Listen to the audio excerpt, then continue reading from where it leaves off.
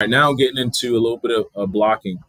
Um, I think it's a really um, underrated part of receiver play and your ability to block. And now you got to be able to do that on the perimeter, you know, in terms of, the screen game and also, you know, to have explosive plays down the field, in the run game, the guys have to block, understand leverage, understand hand placement, and all of those things. So let's talk a little bit. So the first drill I usually start with is I call it a board stalk. Now, this drill depends. Sometimes I put this board a little bit further, but again, trying to cut the running down for my guys. But sometimes I'd set that board at the bottom of the number so I can really get them, bursting to that spot. Okay. And why do I use a board? So basically, you start talking about your relationship to a defender.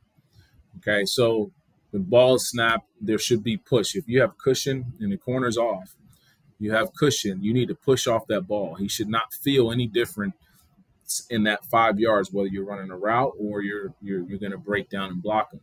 So you're pushing off that board, off the ball. Now, this board is really, I talk to them about a 3 to 4 yard window, that you have to come to balance. So when do I come to balance? Okay, the defender's backing up. Now he sees running. He puts his foot in the ground. He's coming downhill. Okay, so when I get about 3 to 4 yards from him, I need to come to balance. Okay, and the thing you talk about coming to balance is making sure, one, you're not hopping. You always have your feet in the ground. Okay, so it should be right, left, right, left, right, left. The weight should be on the inside portion of your feet, the inside balls of your feet. Okay, what that allows you to do is really move laterally.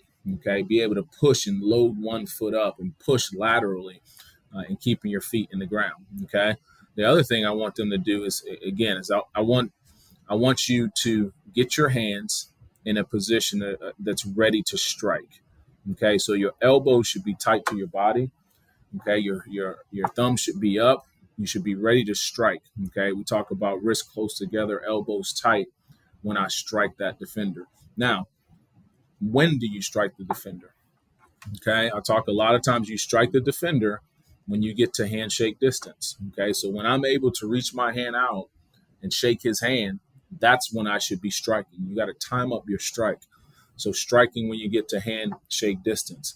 The other thing is we talk about is hairline to chin, right? My hairline to his chin. That ensures that I'm the lower guy. I got good power angles, okay, and I got good bend in my knees and my ankles, okay, good power angles, not hopping, a good base.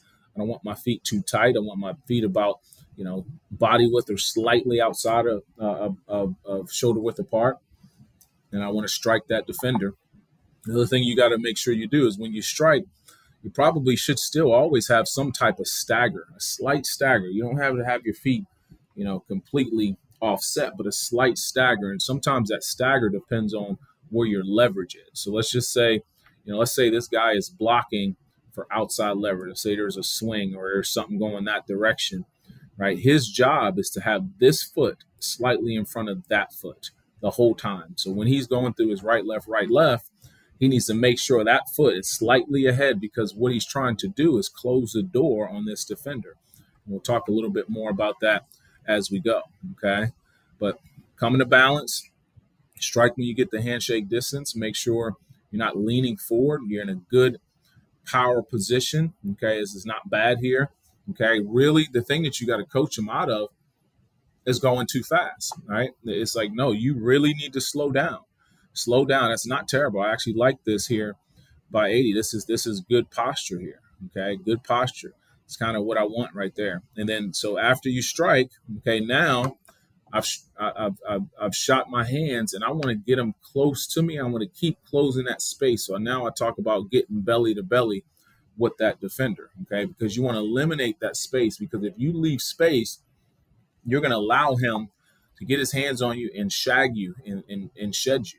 Okay, and that's not what we want. So you got to keep closing that space and getting close. So the third element to this part is after you strike, now pull that thing down and try to get belly to belly. Okay, you walk with that guy belly to belly as much as you can.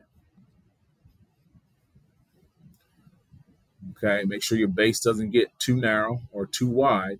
okay? But working at right, left. So here, to me, I'd like him to slow this down even more. I'm talking about number 18 here, right? Slow down even more, okay? I don't want you hopping. It's right, left, strike, wrist up, thumbs up, wrists close together.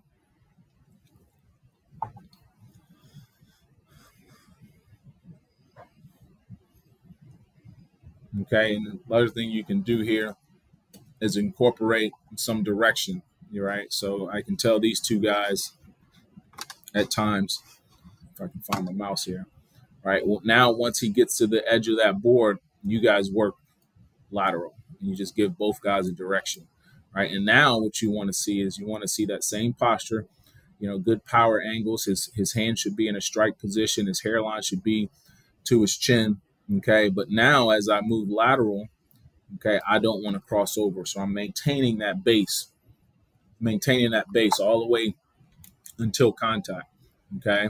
So that's just, one of the basic drills that I use for that. I also have a couple leverage drills that I try to work. So let's just talk really about that leverage. So let's just say again, there's a swing pass or an outside run going this direction. As he makes contact, now what I want him to do is try to close the door.